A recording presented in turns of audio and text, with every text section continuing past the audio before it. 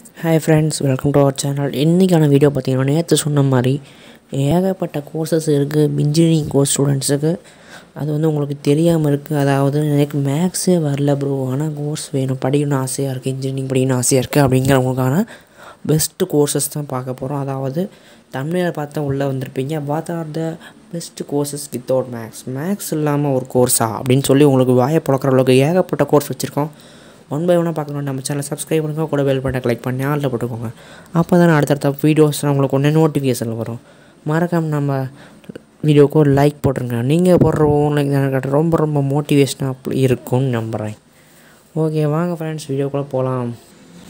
Okay friends, என்ன engineering course இருக்குன்னு பார்த்தீங்கன்னா electrical and electronics engineering, automatic engineering, biomedical. Title பார்த்தீங்கன்னாலும் தெரியும், வித்தவுட் மேக்ஸ் இல்லாமல் ஒரு குரூப்பா அப்படின்னு சொல்லி உங்களுக்கு ஒரு கோர்ஸ் அப்படின்னு சொல்லி இன்ஜினியரிங் கோர்சஸ் தான். அதுவுமே நான் சும்மா சொல்ல ஃப்ரெண்ட்ஸ், சீரியஸாக தான் சொல்கிறேன். எலக்ட்ரிக்கல் அண்ட் எலக்ட்ரானிக்ஸ் இன்ஜினியரிங் பார்த்திங்கன்னா மேக்ஸ் தேவையில்லை.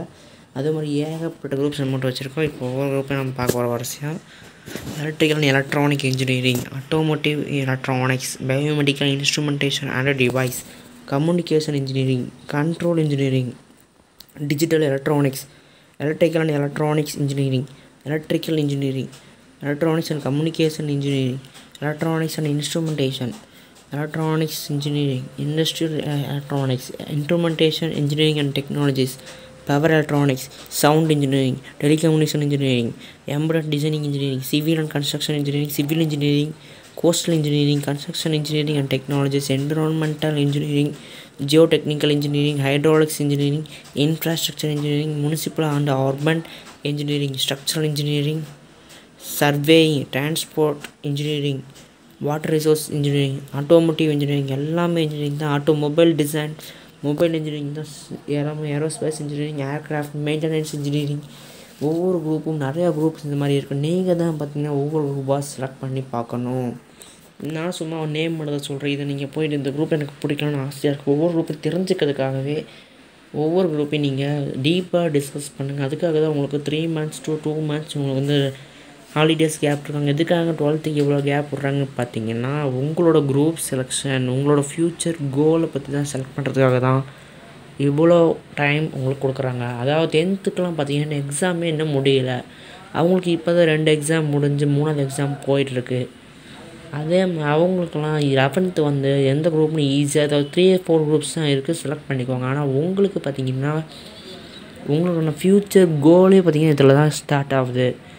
நான் போன வீடியோவில் சொன்ன மாதிரி ஃபஸ்ட் ஸ்டெப் நீங்கள் எந்த இடத்துல வைக்கிறீங்களோ உங்களோட கடைசி ஸ்டெப்பு அதில் தெரிஞ்சு போயிடும், உங்களோட ரிசல்ட் தெரிஞ்சு போயிடும். அதனால் ஃபஸ்ட்டு ஸ்டெப்பை கொஞ்சம் ஜாக்கிரதையாக வைங்க ஃப்ரெண்ட்ஸ். அதுதான் நான் எல்லா வீட்லையுமே சொல்லுவேன். அவியோனிக்ஸ் இப்போ நம்ம என்ன குரூப் இருக்குன்னு வரிசையாக பார்த்துட்டே வாங்க. நீங்களே கூட படித்து கொடுக்க பார்த்துக்கோங்க. நான் ஸ்லோவாக வீடியோவை பாஸ் பண்ணுறேன். அதனால் கொஞ்சம் உங்களுக்கு படிக்கிறது கொஞ்சம் ஈஸியாக இருக்கும்னு நான் நினைக்கிறேன். கம்ப்யூட்டர் சயின்ஸ் இன்ஜினியரிங்னு சொல்லுவீங்க, என்னடா சிஎஸ்சி இதில் கொடுத்துருக்கானே அப்படின்னு கேட்கலாம். சிஎஸ்சிங்கிறது வெறும் பிஇ சிஎஸ்சி எடுத்திங்கன்னா, நான் சொன்ன மாதிரி ஒரு இன்ஜினியரிங்கில் மொத்தம் 3 குரூப்ஸாக பிரிப்பாங்க.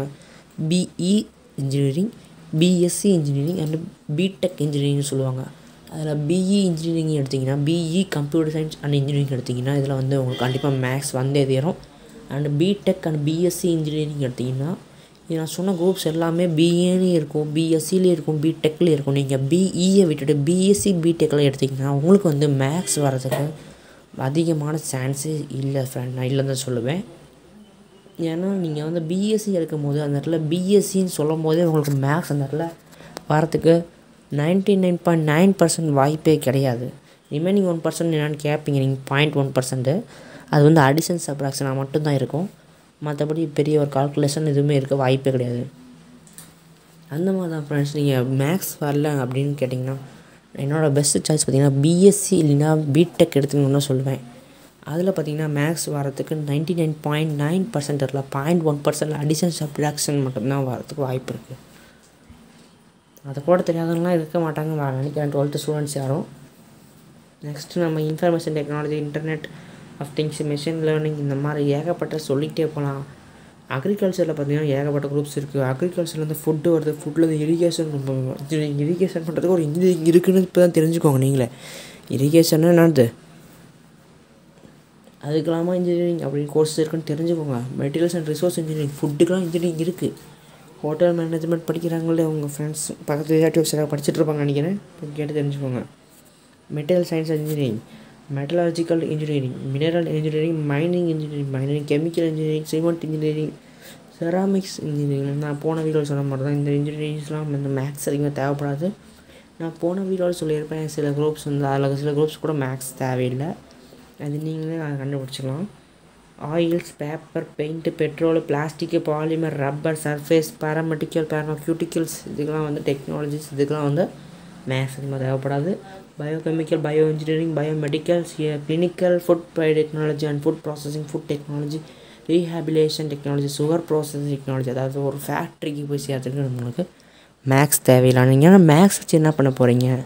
இந்த குரூப்ஸ்க்கெலாம் மேக்ஸ் வந்து ரொம்ப யூஸே ஆகாது. ஃபஸ்ட்டு 12th படித்த மேக்ஸ்லாம் வேஸ்ட்டானு கேட்பீங்க, வேஸ்ட்டு கிடையாது. அது வந்து உங்களுக்கு உங்கள் மைண்ட் வந்து எப்போவுமே ஸ்டோரில் தான் இருக்கும். ஏதோ அவசர சூழ்நிலையில் உங்களுக்கு தேவைப்படும், அப்போ நீங்கள் புரிஞ்சுக்குவீங்க.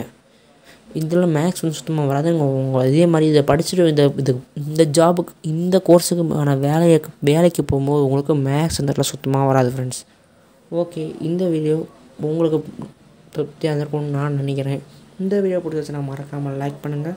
உங்களோட ஒரு லைக் எனக்கு அடுத்த வீடியோ போடுறது ரொம்ப மோட்டிவேஷனாக இருக்கும். இது மாதிரி அடுத்த வீடியோ போடணும் மறக்காமல் நம்ம சேனலை சப்ஸ்கிரைப் பண்ணி ஃபாலோ பண்ணுங்கள். கூட பெல் பட்டனை கிளிக் பண்ணி ஆளில் போடுங்க. ஓகே ஃப்ரெண்ட்ஸ், அடுத்த வீடியோ பார்ப்போம். Tata, bye bye.